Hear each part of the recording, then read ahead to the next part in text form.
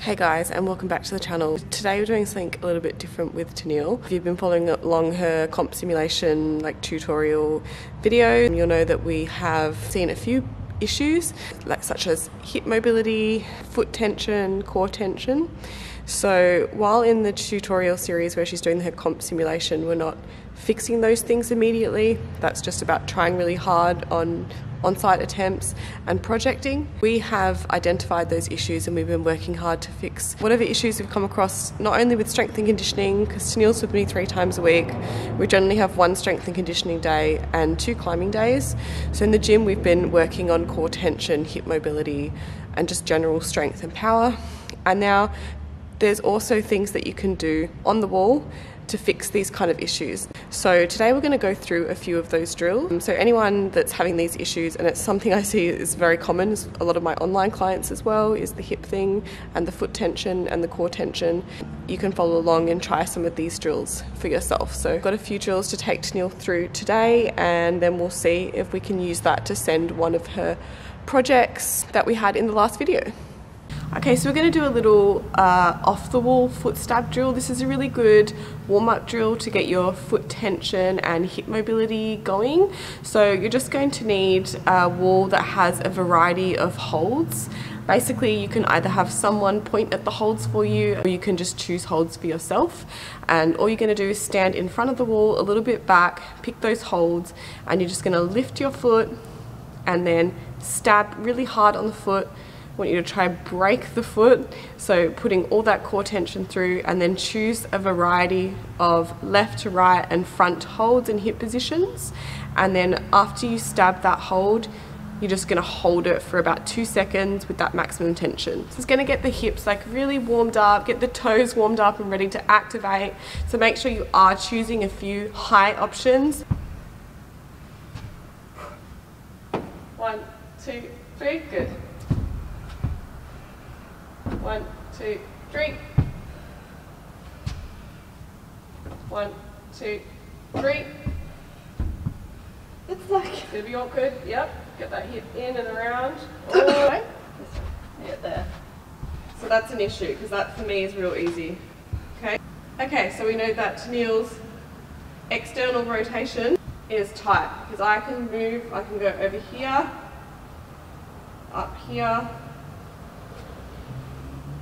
So let's see the other side. So stand there, let's go back to the right foot. Actually, let's go here with the right foot. 1, 2, 3, here. 1, 2, 3, now try here. 1, 2, 3, okay, right, stay with the right foot, here.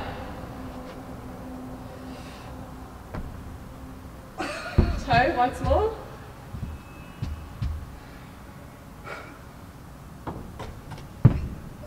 And again, so try to really control from the hip and then point like you would on the wall. 1, 2, 3. Alright, cool, good. Good start.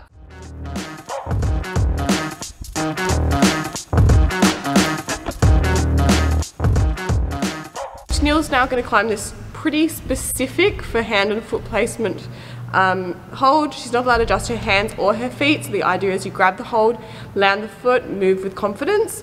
I'm going to pull her off if I see any adjustments of the hand or the feet, because this is just fatigue.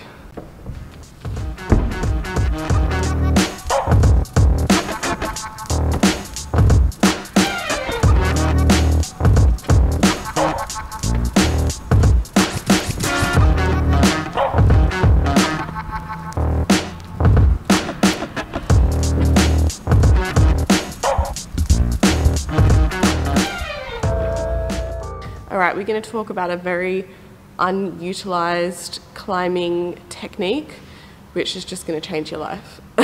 I see a lot of people using a lot of unnecessary power through a lot of moves because you are not yet familiar with how to create momentum from the lower body, from the hips, and also from the spare arm, which is something that people don't use.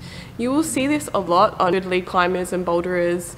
You see a move which looks like a really far lock off, and then I call it the lean back method. And then what you see is they actually lean their body all the way back and use momentum for their arm and their hips to propel them forward. And usually you would think, oh, leaning back and further away from the wall, that's going to get me further away from the hold, but the momentum it creates with the body is what you need to help propel you and make a really smooth move and take a lot of power out of a move. I am going to use Tennille to demonstrate this technique as well. We'll try it on a few different moves, and yeah, hopefully you can understand the difference between a powerful lock off and using momentum. So we're going to use an example of a pretty powerful move here, and I'm going to show you how to do it in a hard way, which most people will do automatically, and then how to make it a bit easier. So the distance from here to here is quite far. It's natural for people to want to use power. Power, shoulder, lock off. What happens if you want to use momentum? Take the hand off, move your body away, and use that arm swing to propel you up. I could go so far, like I've got so much power. Arm off, I could get all the way over here. I can't lock off all the way to there.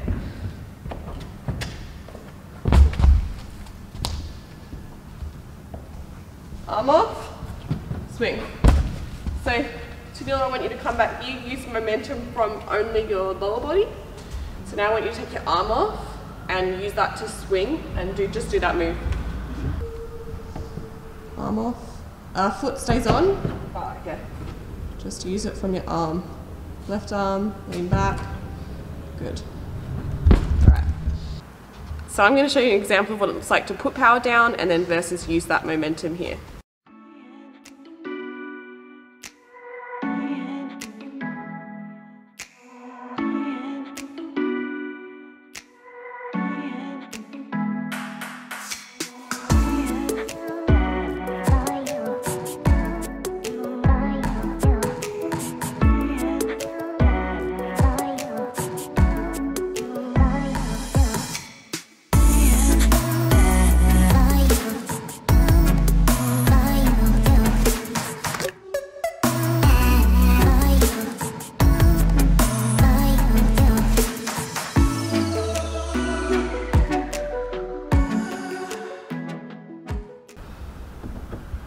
Here's a great example.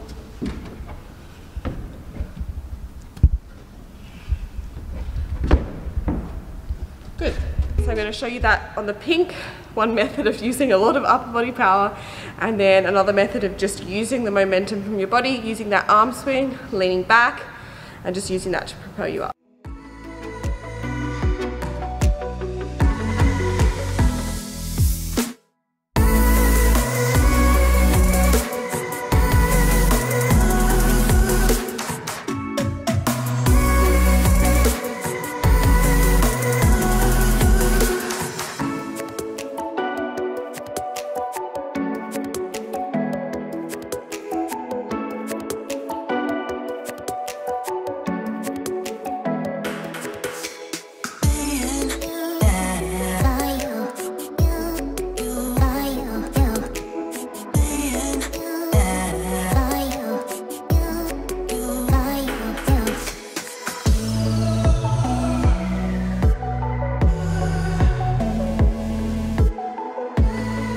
Alright, so we are going to do a drill about the pace that you climb in. So it's pretty important when you're climbing boulders which are pretty hard for you to not hesitate, to have a really good smooth pace throughout. So what I want you to do, you can either get someone to count for you, or you're just going to have to count on your head. So when you're climbing, every move, every hand move has to be done before you hit 3. So climbing 1, 2, 3. So this will just help you climb really efficiently, smoothly. Don't be frantic. 3 seconds is enough time to do a really nice controlled move, and you will get to the end and you will be much less pumped if you had hung back and taken a really long time. So I see a lot of issues with people's pacing, looking around at feet, looking around at hand, not going with their gut instinct with the first movement, which is like a huge issue. Usually your gut tells you the correct movement for you on your first thought. So just practice this drill on a few boulders and try to apply that whenever you're on-siding or climbing really hard boulders for you. So here's what it looks like. 2, 3, 1, 2, 3. 2, 3, 1, 2, 3, 1, 2, 3, 1, 2, 3, 1, 2, 3, 1, 2, 3, 1, 2, 3, 1, 2, 3, 1, 2, 3. 1, 2, 3. 1, 2, 3. 1, 2, 3. 1, 2, 3. 1, 2, 3. 1, 2, 3. 1, 2, 3. Move. 1, 2, 3. Just the match. We'll do. Alright. I forgot what I was doing. Yeah. This one might be a little bit too hard for you for this drill because it should be, I guess, at your flash grade or just under. And did we flash this?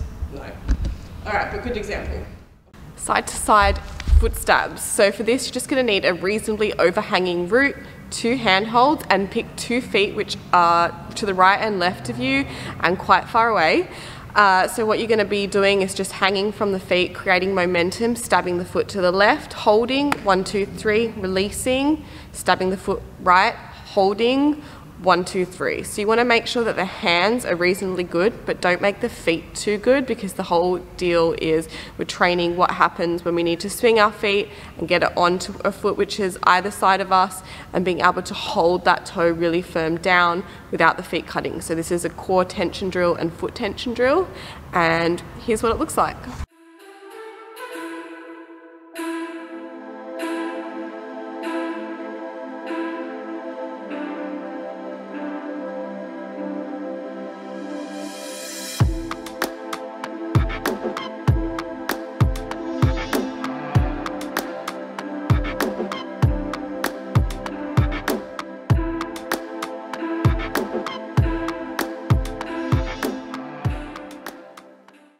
Straight, okay, relax. So left foot here and then hold, 1, 2, 3, take them off, go back to the dead hang, right, other foot, right foot here. Hold, 1, 2, 3, good. And again, other side. 1, 2, 3, dead hang, collect yourself here, breathe, go back to the other side. 1, come on, point it. Stab it. Stab it. How hard is this? As someone who can't do that. Alright, put your shoes on. Jump in. You never do that. Alright. That's fine. 1, 2, just use, let's use the same, this one is to kneel. 1, 2, 3, back to the dead hang, control it, and then back to the right. 1, 2, 3, dead hang, and back. 1, 2, 3, dead hang, to right. 1, 2, 3, dead hang, one more set, left. 1, 2, 3, dead hang, one more to the right. 1, 2, 3, good, cool. We are going to go and back to this project now that we've done all these. We did that warm-up foot tension. We're going to go get that pink.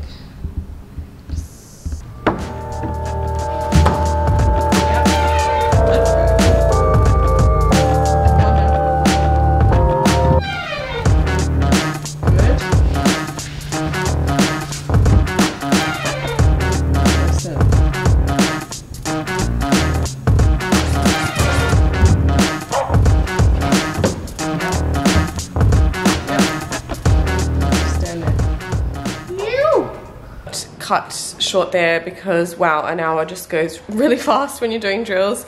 And I had my next client. Okay, so for Tennille to jump on that comp boulder that she could not for the life of her get the right tension on her foot to do that move on Saturday, it was super impressive that she was able to not only stick the move, but then continue on and flash the rest of the boulder and not be influenced by the other beta that she has seen, because no one else has been able to like push out of the back step like that, put the foot even higher, and then for the last move, put the left foot already on the really high foot so that you don't have to powerfully go to the really bad last hold, and then you can just stand there. So that was actually super impressive to pick up what was right for her size and find the best possible solution and take it to the end. As a coach, that's really good to see, using, you know, what's going to be advantageous for yourself. Shoulder is really not easy if you are short, and not only, I don't like making short excuses, but Tennille has a negative ape index of 13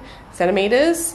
I'm a -6, and I find it pretty rough. Like, I have been able to not establish in a competition once because it was a tip to tip, like hand tip to tip start, and my not many people are that negative, so I just couldn't start. So being -13, I don't think she gives herself enough credit. Like, she was super disappointed that she didn't do this boulder early, but yeah, this one is way easier if you are taller and have a long span. There is definitely boulders which can be easier if you're shorter. We just know, you know, we all know they're a little bit subjective, but if you have a negative ape of 13, guess what? You have to be so much more powerful.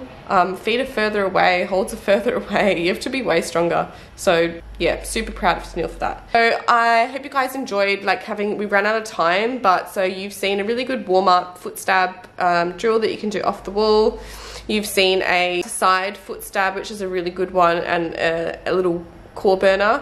The glued hand and feet is super important for most people to try that and do that as you're warming up, but also do it at about your flash grade. 1, 2, 3, so the 3-second drill, we went too hard on Tennille. That boulder she didn't flash it, and it took her quite a lot of projecting to do that. So to do that is pretty stressful, but you know, I like to throw people in the deep end. So ideally do that just below your flash grade and get that pacing right, and then be able to progress through that. So as soon as you've nailed down that moving at that speed, you can try it on your flash grade, but just make it a boulder that you're quite familiar with. Get into a really nice flow eventually, and hey, you'll feel the difference when you come down and you've not hung about and wasted any energy. And then try the different variations of the arm swing momentum technique, taking one hand off and then using that momentum through the foot, the hip and the arm to generate power towards the hold. So use that in areas where a hold seems really far away and you think you're gonna have to lock it off.